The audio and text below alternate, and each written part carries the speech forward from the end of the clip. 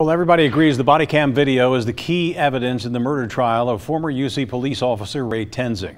But the video that shows the fatal shooting of Sam DuBose is subject to interpretation. Local 12's Deborah Dixon tells us about today's interpretation by the defense. Deb? Yeah, hi, Rob. The video expert who testified for the defense saw the video very differently from the prosecution's video expert. The prosecution's video expert says the body cam shows Ray Tenzing put his gun to Sam DuBose's head before the car moved and shot less than a second later. Today's defense video expert sees it differently.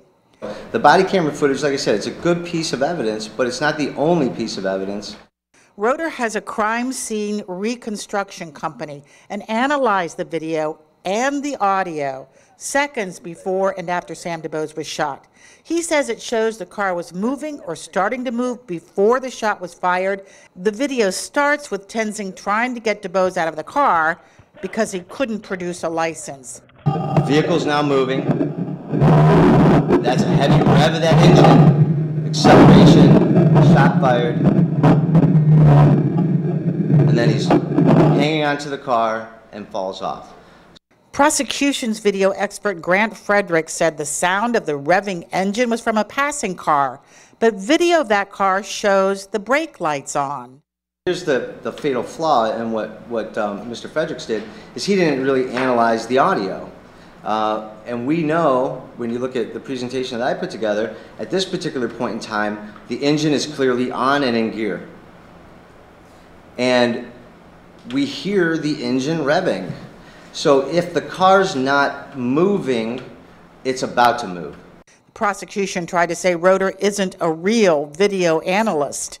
I've been doing that for 20 years. This is what I do for a living. I don't have a side job. I don't have a paper route. This is my job. This is my profession. This is what I do. A Cincinnati cop who took Tenzing to the hospital said he had swelling on his right arm and an abrasion on his left knee. A UC officer said the police chief wanted them to make lots of traffic stops. He had a philosophy, he called it the no-fly zone in the area, and he didn't want any drugs, guns, people with warrants in the area around our students. Earlier in the day, Rob, the prosecution, and this is very unusual, asked the judge to allow the jury to include reckless homicide along with the murder charge. So they could consider murder. If they don't like murder, they could go with reckless homicide. Reckless homicide is no intention whatsoever. It's like you're acting recklessly and you kill somebody you don't intend. So it's so different from that murder that they said, 2 years ago was absolutely necessary in this case. The judge pretty much said, you know what, if you wanted reckless homicide, you should have done that a couple of years ago, and denied the motion. So that was an interesting back and forth in the morning, Rob. Well, it also feels like, or sounds like to me, that the prosecution's not real confident in its case.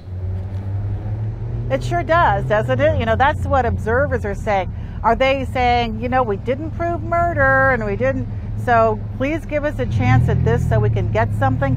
And reckless homicide, by the way, the penalty is 1 to 5 years. Murder, the penalty is 15 to life. So we're talking about a huge difference here, the way they're looking at this case now. Rob. All right, Deb, thanks very much. Ray Tenzing is expected to take the stand tomorrow.